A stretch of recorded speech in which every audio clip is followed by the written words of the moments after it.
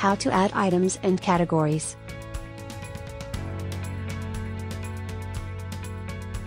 There are two ways to add items and categories in Loyverse. You can add it from the POS and the back office. Adding items and categories from Loyverse POS. It's quick and simple to add items and categories in the Loyverse POS right from your smartphone or tablet. Once you are logged in, press the 3-line button at the top left corner, which is the main menu. Select the Items section. To add an item, tap the plus button at the bottom right corner. In the Create Item page, you can add details such as the item name, price,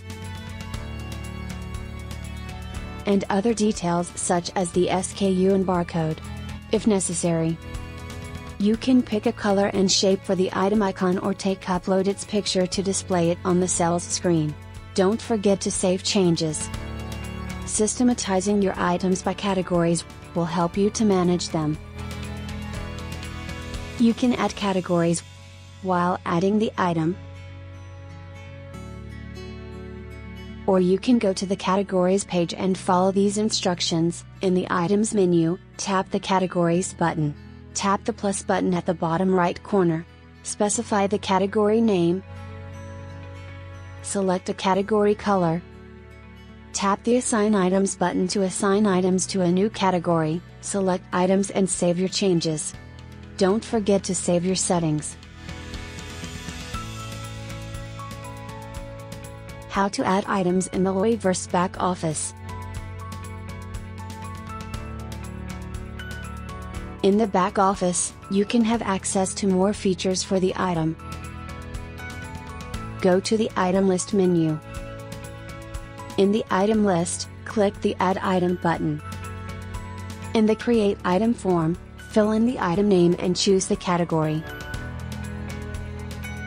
If you deselect the checkbox, the item is available for sale. It will not be seen in the items list in Loyverse POS on a mobile device. Whether an item is sold by each, bottle, package, or by weight, pound, kilogram, it is determined by the Sold By option. Fill in the price field with the selling price of your product.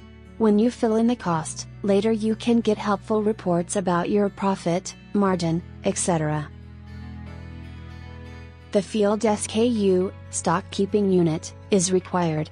It is filled in automatically. However, you can indicate your own SKU. The main requirement is that the number must not be repeated in other items and should not exceed 40 characters. You can use numbers and letters as well. Fill in barcode, if necessary.